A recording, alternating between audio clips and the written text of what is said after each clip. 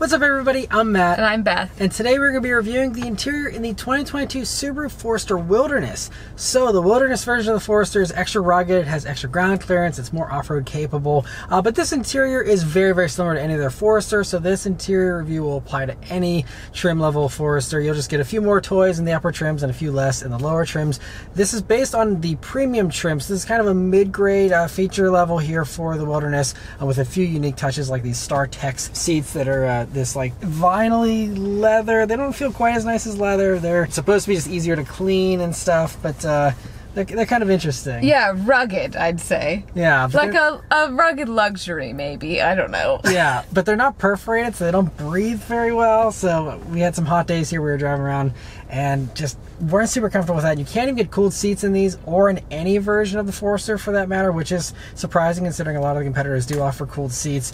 That's one thing you can't get here in this. And one of the competitors that I'll be mentioning here is the RAV4 Tier D Off-Road, which we had a few months back, and that you can get cooled seats. So one thing to note there, if you want off-road capability and also have some nice cooling on your seat, that's gonna be the way to do it. But as far as the other unique things here though for the Wilderness version of the Forester here, you see you have the like bronze colored stitching, and you'll see it also for the trim pieces here. You'll have unique gauges, and that's essentially it. This does add on a few other things, like you get this large moonroof here and the premium and up trims. It's overall, you know, fairly nice in here, but certainly not, you know, best in class or anything like that, and a little bit behind in some areas too. Yeah, I wish there was a little bit more of a wow factor, I guess, in this car, because I feel like there are just like a bunch of plastics and it's honestly just like all black, which is fine if you really like that color, but also sometimes, you know, you have like a little bit of even fake wood or real wood, or just more of a padded leather type, something like that, and this just doesn't have that. It's just basically all plasticky. Yeah, and that is something that, yes, I mean, we're not talking about expensive cars here, but, you know, stuff like the Mazda CX-5, for example, has more metal, has nicer materials with the leather and wood you can get in those and things. And so, yeah, I mean, you can get like a dark brown leather in the limited version of the Forester here, or I believe the Touring trim. Those will give you some nicer materials. But they still don't get much nicer than this. You know, it's still the same basic thing. And even like the screen is an 8-inch screen, which is average, but also certainly not, you know, even remotely best in class these days. There's a lot of other vehicles that offer bigger screens, more impressive technology, and all that. But getting back to the individual little components here briefly, so the seats here are power adjustments here for the driver. It means you have power lumbar and your other usual adjustments there. And you also do have heated seats here, but like I said, no cooled seats, but nice you have the heating function here for the driver. And for the passenger, everything is manual. So you have your manual back and forth, you have your manual tilt, but you can't go up or down. I will say that my seating height is not terrible. I don't feel like I'm towering above anything or anyone. I think that I feel very comfortable here. I'm also 5'5", to mention that. So there you go. But I will say that the seat is kind of off. I feel like a little bit strange in the seat. One, because it is a little bit stiff. I don't know if that would get better as, you know, the car life wears on. But when you do sit in the seat, and I also don't know if it's just me, but I am not even touching the back of the seat here. If I want to touch the back of the seat with my back, I do have to sit back like this. So it's kind of like not very comfortable for me. If I want to sit up, like I have to sit up like extremely straight, and then I'm actually touching the back of the seat. I just like don't find it super comfortable, at least for me. So if this is something that could be a deal breaker for you, go test it out at the dealership and see if you like it. Yeah, so that's kind of like the way that it's shaped. It's a weird like lumbar type setup, but it's even beyond just regular lumbar, because like my seat, like I don't really have that issue, but I also have the adjustable lumbar here on the driver, so it's not quite as bad. So like I've been comfortable, so I mean it'll probably come down to your body type and stuff. But yeah, definitely always good advice to sit in the seats and see what you think, you know, before you buy. Yeah, I just feel like it's like really like pushed out halfway through the seat. So I don't know, the contouring is just a little off for me. Yeah. And then moving on to the steering wheel here in the Wilderness version. It's really nice. You know, you have a nice 9-3 grip, nice little 10-2 notches. The buttons are a little bit all over the place. There's, you know, various buttons that do various things. They're always in different shapes. You also have this other little controller thing down here, which sometimes controls your center screen here in the gauges, but other times controls this other upper screen here in the middle. So that's a little confusing the way that's set up. One other thing though I have to say is you do not have a heated steering wheel here in the Wilderness version. And I would say that, you know, if you're out exploring in the wilderness sometimes gets cold. I think having a heated steering will be very nice. Even as an option, you know, offered as a package for people that want that. Unfortunately, that's something you cannot get here in the Wilderness models. And I think that's a major oversight. And again, something that the RAV4 TRD Off-Road does offer. There's a weather package in that gives you heated cooled seats, heated steering wheel, all those things you want. And it's only a minor upcharge as well on those. So I think Toyota did the packaging a little bit better. So keep in mind, no heated steering wheel here in these lower versions. I believe the top touring trim of the Forester will give you a heated wheel, but you know, Wilderness, you're out of luck.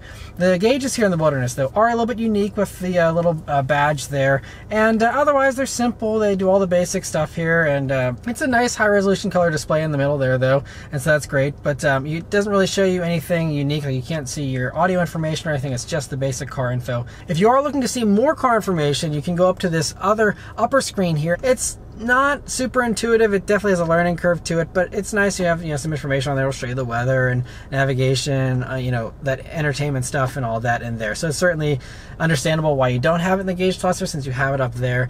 But you know, just means you still have to look away from the gauge cluster a little bit in order to see that. But at least it's nice and high up there. And then also one other thing is, you know, with the Wilderness here, you have a front view monitor, so you have a view of what's going on in front of you. So if you're off-roading or you're in tight spaces, you want to see what's right by your front bumper there, you have a camera there for that. But instead of putting it into the bigger screen here, it puts it into this smaller screen up there, and it's very low resolution, pretty hard to see. Not a great setup. I wish they put it in the bigger screen so it's a little bit easier. But coming down to the other, you know, main infotainment screen here. So it's an 8-inch screen, and you know, the menus and all that are nice and easy to use. You can customize these tiles so you can have the stuff you use the most, you know, whatever position you want it in. It does have Apple CarPlay and Android Auto, but it's wired in Apple CarPlay and Android Auto.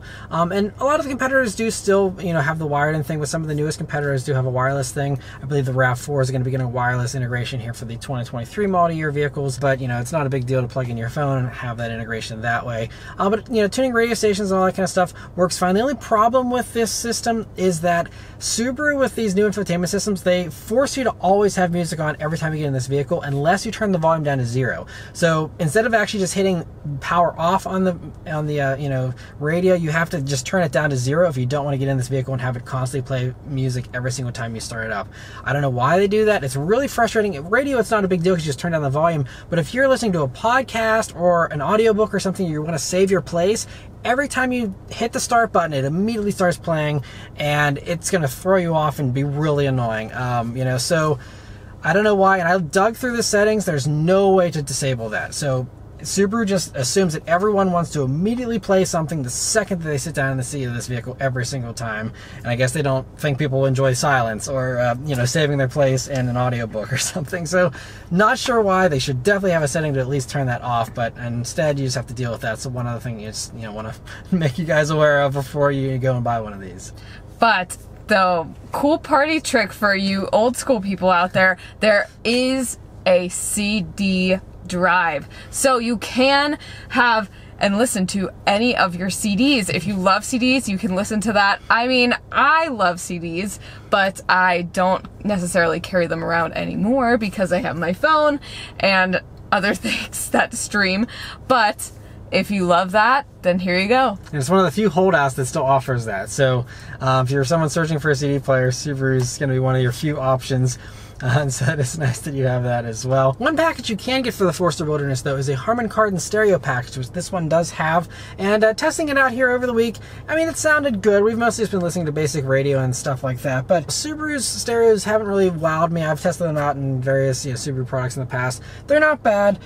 It's certainly not amazing, but for that matter, neither is the RAV4's JBL stereo. That's nothing amazing either. If you want a really good sounding stereo in something that's a little more rugged, you know, the Mazda CX-50 we just tested is hands down the best sounding stereo in this segment, so just keep that in mind. Coming down, you have auto climate control here, and nice simple controls. They're a little cheap feeling, honestly, compared to some of the nicer metal knobs that you get on some of the competitors and stuff, but, you know, I guess the job done just fine. And here in the Wilderness, you do have dual zone auto climate as well. Lower trims will be single zone, but nice that you have that. Also in this area, you do have some padding here, but it's really thin, and you can feel there's still hard plastic behind it, and there's this strip of hard plastic, so depending on where you're sitting, your knee might hit the padding, which is thin to begin with, or just hit straight up hard plastic, or this weird golf ball texture rubber. So you have 3 different varieties of textures for your knees to come in contact with depending on where you sit.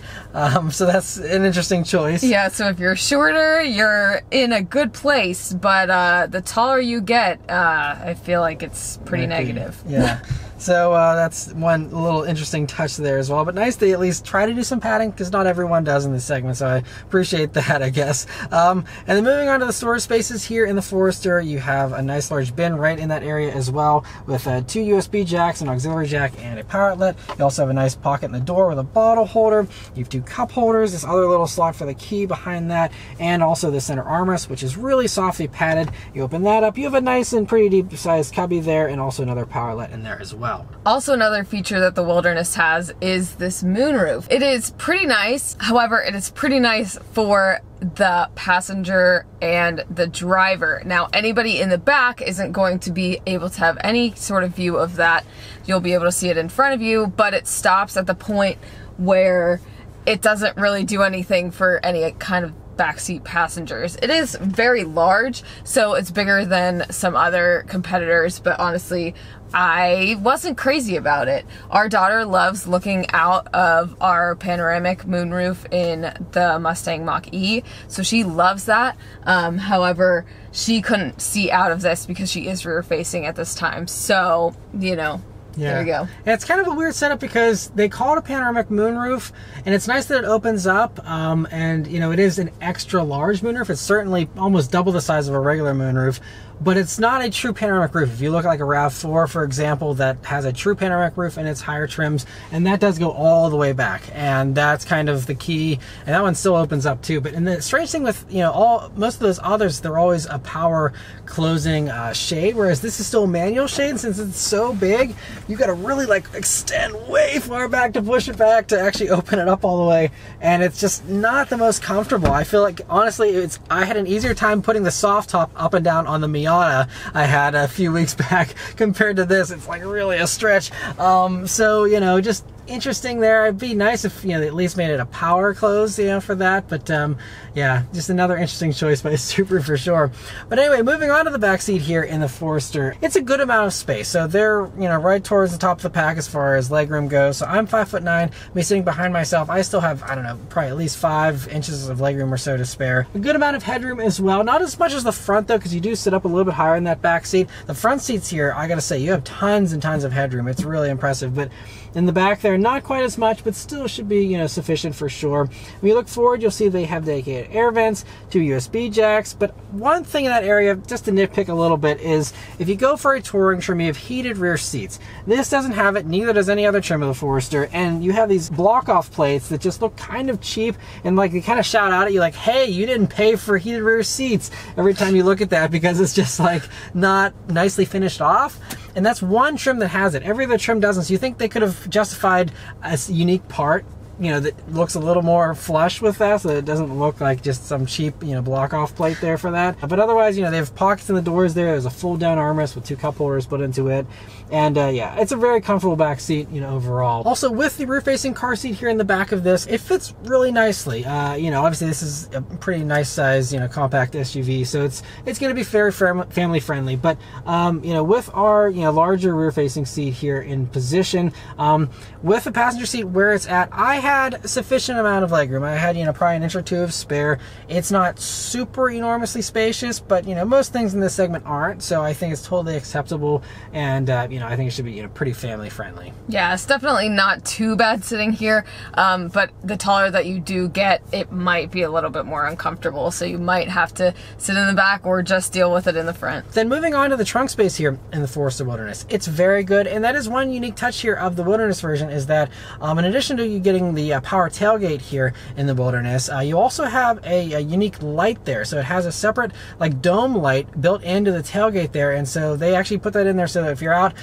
camping or something at night, it's really nice to have light shining down on you instead of just having the cargo area illuminated. You also see there's a power outlet back there, various tie downs, and one other really cool thing is, in addition to being a nice, large, wide, tall space, beneath the floor there, you have a full-size spare tire, which is rare. Almost nobody gives you a full-size spare anymore, and Subaru deliberately did that because they know that, people that are using these are taking them off-road, going off the beaten path, and if you happen to get a tire puncture for whatever reason, they wanted you to be able to get home and, have the full capability here of the Wilderness by having that full-size spare tire, and that's a very rare feature and something that really stands out in this segment, and so very nice that you have that included here as well. But anyway, that's all of our thoughts here on the Forester Wilderness. Let us know your thoughts on it in the comments below. Huge thanks to Subaru for providing us here with this Forester to review for you guys today. And yeah, be sure to watch the driving review as well for all of my thoughts on how this vehicle drives, the kind of fuel economy we get, all that kind of stuff. But anyway, thank you once again very much for watching. We'll see you on the next one.